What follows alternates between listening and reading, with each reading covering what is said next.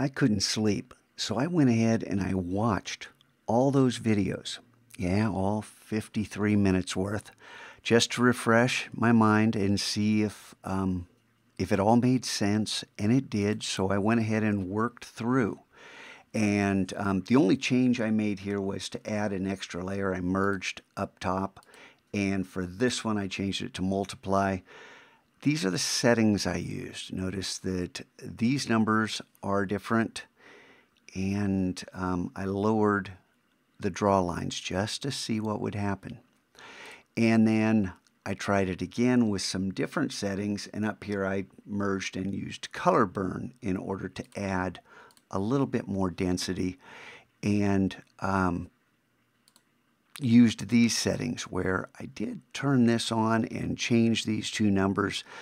I don't particularly like this result.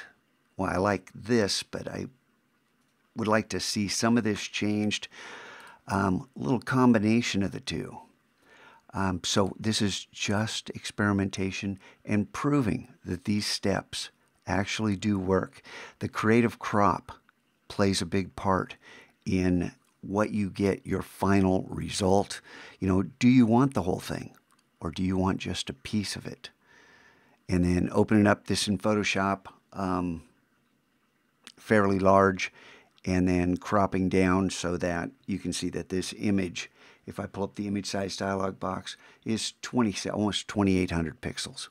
So not small, not all that big, but gives us plenty of room to work.